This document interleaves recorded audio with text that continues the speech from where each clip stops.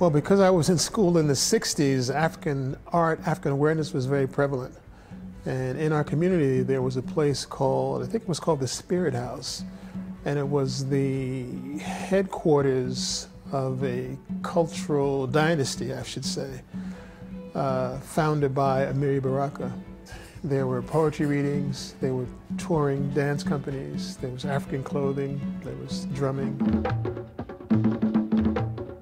In the 60s, a lot of African Americans really got a huge awareness of the Africanness in their Americanness. And in Newark, it came through Amiri Baraka. My first approach to art making was two-dimensional, partly because growing up as a kid in the city of Newark, the thing that my father brought home from work was paper and pencil.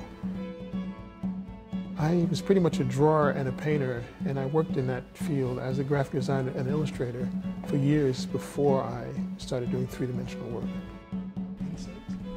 So I found that my children have been very inspirational for me in that they always seem to know the latest trend.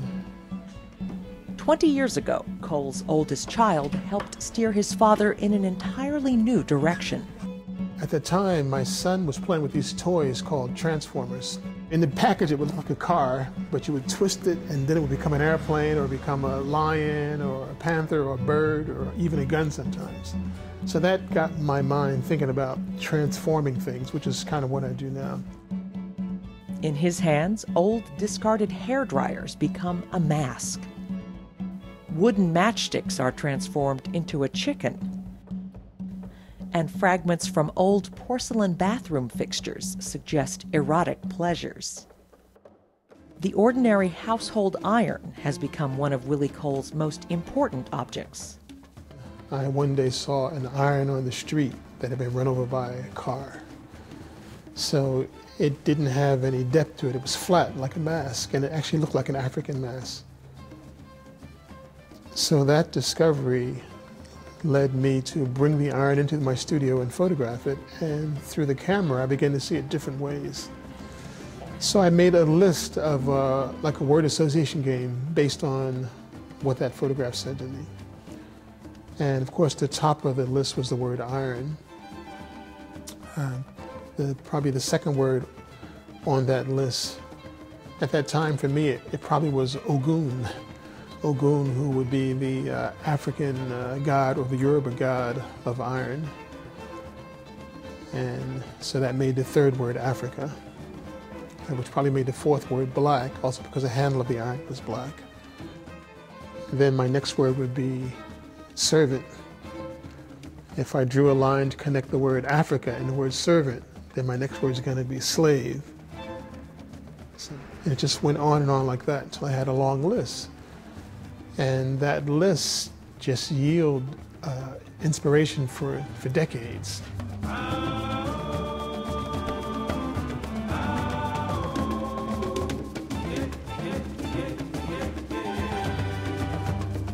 Once I acquire a quantity of an object, then that object just becomes a building block, like a Lego or a Tinker Toy or something like that. So I found myself in possession of thousands of shoes. And people have spoke to me about this. They've asked me, why do I use high heel shoes? Do I have a shoe fetish and all those kind of things? And my choosing high heel shoes came because my son had saved all of his sneakers. So by age 11, he had a lot of sneakers, and I wanted to make something out of them.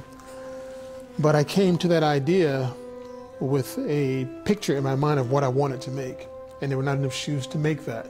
So I went to the thrift store, and when I got to the store, I realized the most dominant shoe there was a high heel shoe.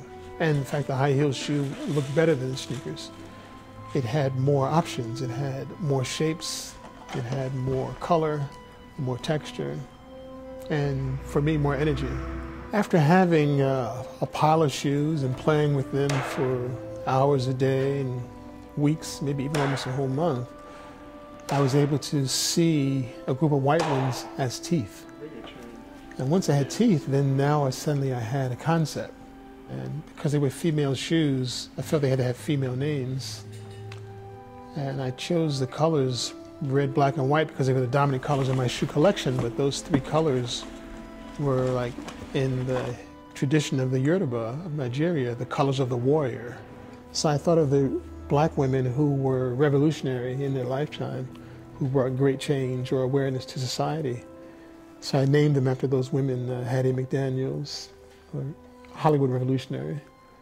Rosa Parks, Harriet Tubman, and militant activist Joanne Chesimard are also in the group. The work behind me was inspired by the art of Tibet. Demon-like, at least in appearance, figures that are the protectors of Tibetan Buddhism. Some of them have kind of dragon-like faces. It's still the act of touching the object, feeling the object, and just being in the tangible world with the object that leads to the work. You have to forget what the material is, and the more of it you have, the easier it is. Like I'm looking at you and I can forget that you're a bunch of cells, because there's so many cells there, they stack up and they become a human. So it's the same thing with any material.